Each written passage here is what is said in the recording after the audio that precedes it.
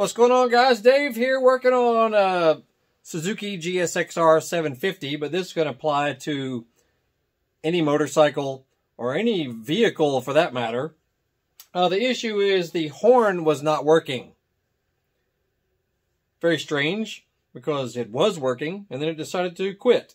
Alright, so we need to troubleshoot exactly what is the problem. Alright, you'll just need a couple of things. Need to get you a multimeter like this. I'll put a link down below, but you can get this at any hardware store or electronic store or auto supply store. You know, just a basic multimeter that has two leads coming off of it, as you see. And you will also need just some basic wire with alligator clips, you know, 2 of those, so that we can test the battery straight from, from your 12-volt battery. So let's take a closer look at all this. Okay, so we need to determine what's at fault here. You know, is there a fuse blown? So you need to check any fuses relating to the problem. We need to see if the horn actually works, if we feed direct power to it. So you could just put your little wires connected to the battery. We also need to determine if the connector for the horn would be this guy here for this particular model.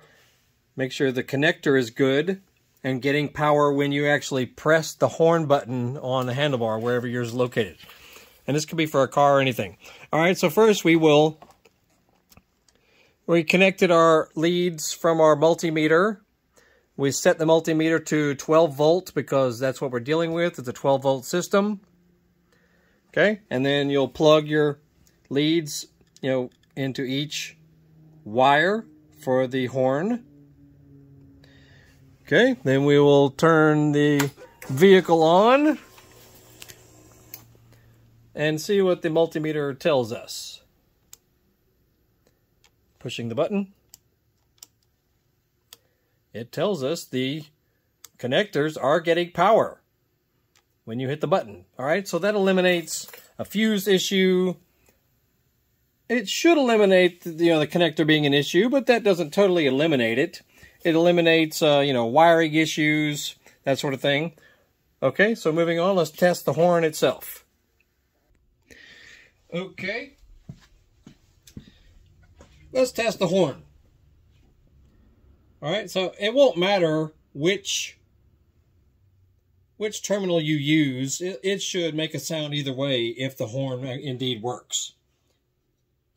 Okay, so we're just putting our negative on one prong right here. And we'll take our positive coming from our battery positive. Touch it to the other one. And if the horn works, you should hear something. Here we go. Okay? The horn obviously works. Alright. Now disconnect all your stuff so you don't possibly ground anything. Alright, let's take a look at other things now. Okay, that means there's a possibility of the terminals here being maybe they're a little crusty.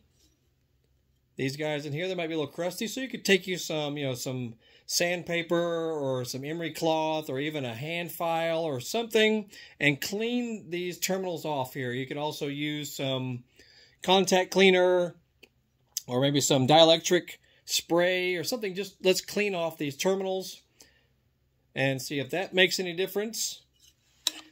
Also, okay, and you should also do the same thing with the connectors themselves, because it's possible maybe they've gotten a little corrosion on them. So with the connectors down in here, you may want to take see what you may can spray some some dielectric cleaner or some contact cleaner. You might need to try and clean them off a little bit with maybe a thin little brush. Maybe a little metal bristle brush, something that's got some texture to it. See if you can clean off the connectors inside there. And then we try it out again. Plug her in here. Make sure that it's in there properly, of course. Turn your key on.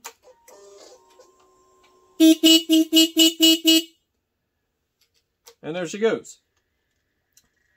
And again, it doesn't matter. You know, you can flip it around and install it the other way as well. You know, horns, it really doesn't matter which one. It works either way. So don't get too picky on how you connect it. Anyway, and I mean, yeah, like I said, if you're getting power, showing power through your multimeter, that also eliminates the switch as a problem.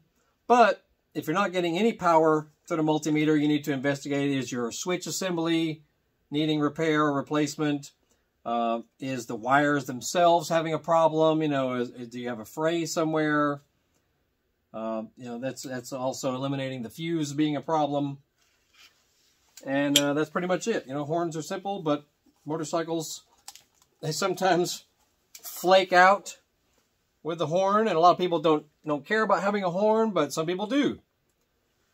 I actually like having a horn because stupid motorists ignore you sometimes out there, and you know, there's nothing else you can't yell at them, and they won't hear you anyway. So I use the horn quite a bit to keep motorists, you know, alert to my presence if I'm on a motorcycle. Or, you know, sometimes they'll weave around and try to cut you off and whatever, and you can just lay on it. Maybe it doesn't do any good, but I like having a horn working on a motorcycle. Anyway, that's it. Check out our other videos. We got all kinds of cool stuff. We're doing some videos relating to this, Suzuki GSXR 750.